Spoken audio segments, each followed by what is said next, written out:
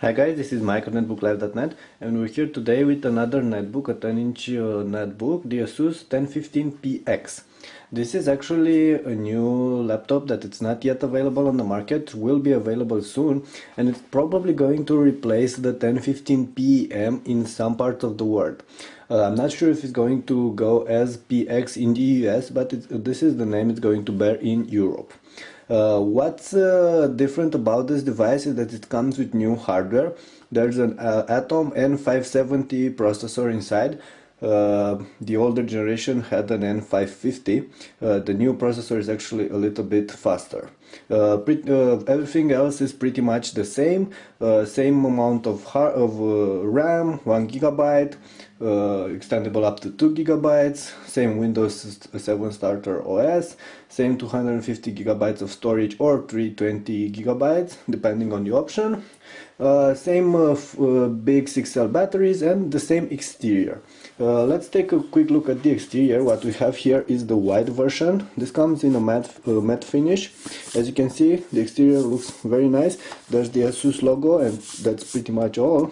The exterior is, like I said, made of high quality matte plastic. It won't catch fingerprints, or at least they won't be visible. It won't scratch very easily. It won't catch smudges. So overall, a pretty nice finish.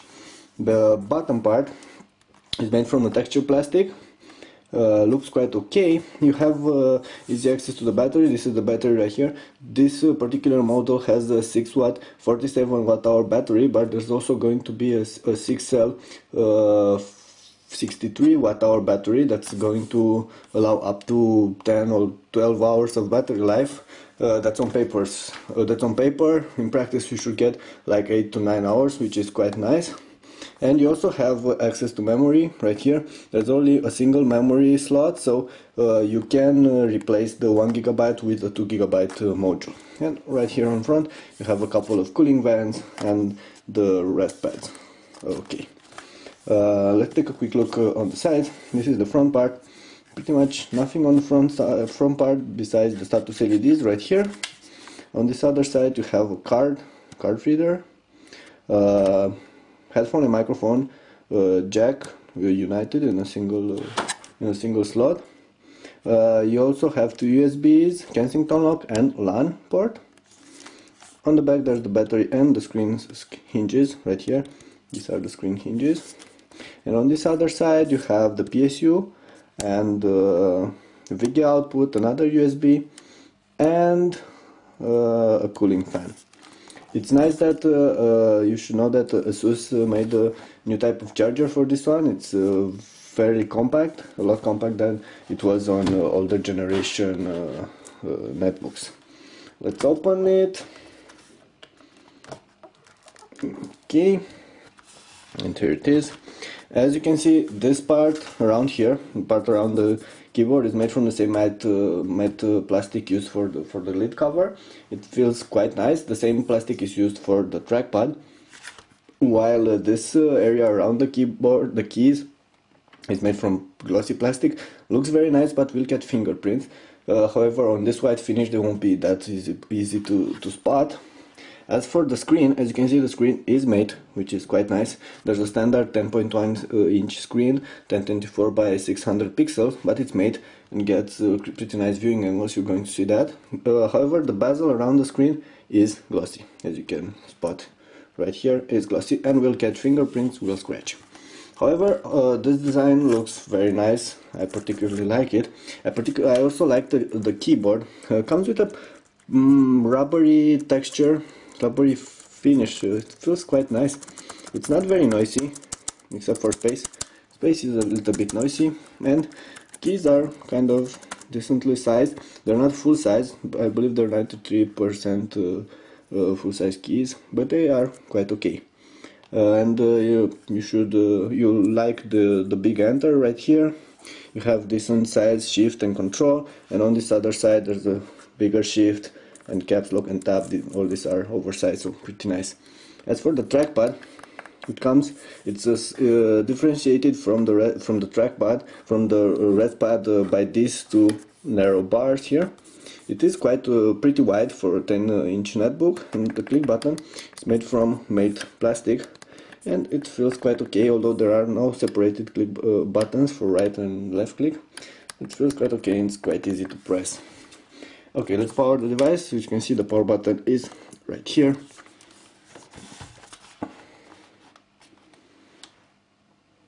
Okay, it's powered now. Should take a couple of seconds to load. As I told you, there's Windows 7 starter on this one, and let's wait for it to load and we'll get back soon. Okay, Windows loaded, so we're back with the Asus 1015PX. We're going to take a quick look at performances and hardware specs. Like I told you, this one actually comes with Atom N570, which is the new dual-core processor from Intel. You can see it right here. System rating is not yet available, however I rated it and it's I believe 2.3 or 2.4. You're going to find this on the site where there's going to be a review of the device, a written review. This one also comes with 1 GB of RAM and 32-bit Windows 7 starter. I also told you that Asus made a smaller power brick. You can see it here. I'm going to put it now to the screen so you can actually see how small it is. Let's zoom out a little bit. It's fairly compact, very light to use. Okay, pretty decent size cable. So this is a very nice power brick for a 10-incher. Okay, let's get back to performances. I'm going to try and play 720p clip on this one, and also a 1080p. I don't expect the 1080p to work, but it might.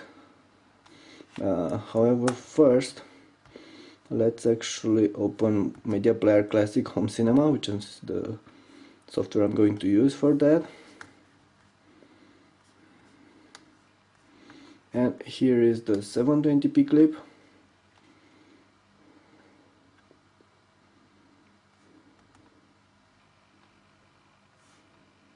Takes a little bit to load, as you can see,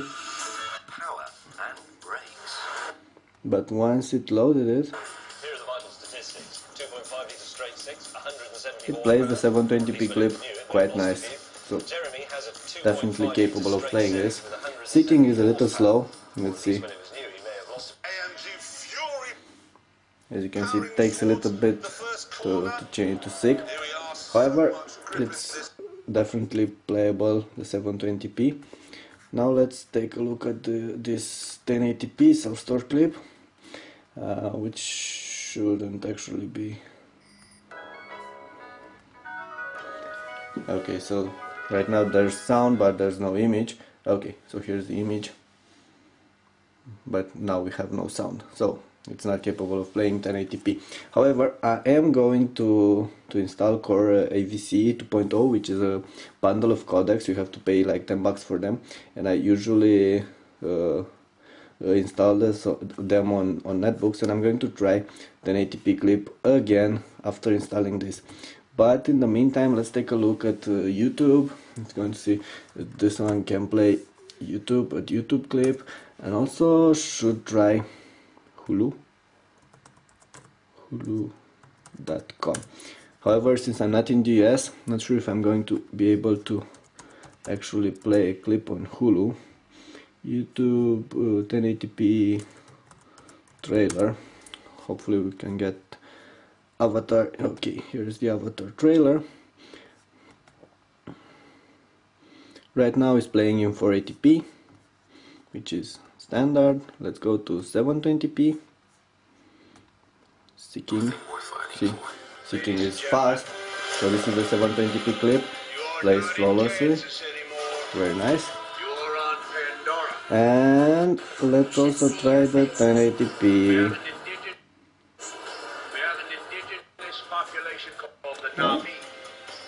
Seems to actually work quite nice. There's no lag, there's no sluggish performances. So yeah, 1080p YouTube clip is playable on this one. Now let's speak about viewing angles. This is how much you can actually lean back the display for this one. You see, so it won't lean back too much. So viewing angles, you can see pretty decent viewing angles even when leaned way back. This is what you get vertically, and this is what you get vertically. So pretty good viewing angles for a netbook screen. Definitely pays that you have a mate display in here. That's definitely something you'd want on your 10-inch these days. Okay, so this is it with YouTube. Let's take a look at Hulu. If this is going to... Okay, so I can only see these clips if I can dream, which are available internationally. Let's... Okay.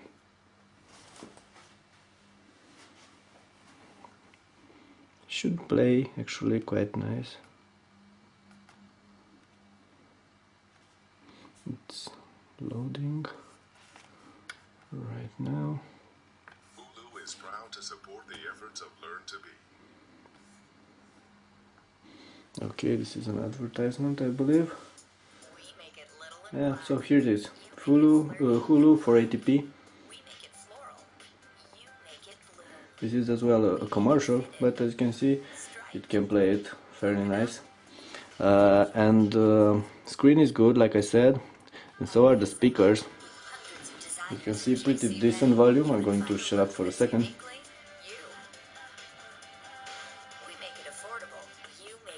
So pretty decent volume and pretty nice sound quality as well, but especially for a netbook. So definitely can use this one for multimedia. Of course it's graphic chip, it's not that powerful, but the processor really compensates. Like, you know, there's this integrated chip from Intel in terms of graphics, so it won't be able to play games or stuff like this, but for multimedia and browsing and all these other activities it's going to be quite okay. Let's also load our blog, so you can see it. It's fairly fast. We're on wireless here, so it's quite fast. Of course, you have the trackpad has multi-gestures and pinch to zoom and stuff like this. So overall, a pretty fair bundle. As for battery life, like I said, this one should go for up to 8 hours or something like this on a single charge. But on a regular day basis, I would expect from 7 to 8 hours, something around there, which is fairly nice for a 10-inch device. Of course, this is with the 63 watt-hour battery. The 47 watt-hour battery will last like 20% fewer time. 20% will last 20% less than the bigger battery. Okay, I believe this is all for today with the review for the Asus 1015PX. Like I said, this is going to hit the market pretty soon. It won't be probably more expensive than the 1015PM, so probably around 350, 380 bucks. If it's going to reach the US, and it probably will. Overall, it's a very nice bundle. Probably one of the best 10-inch laptops you're going to find on the market right now. There are few things I can say I don't like about it, like this glossy bezel around the display, and I think this is pretty much all. Okay, that was Mike at netbooklive.net. For more details about this one, please see the written review on the site. Thank you for watching.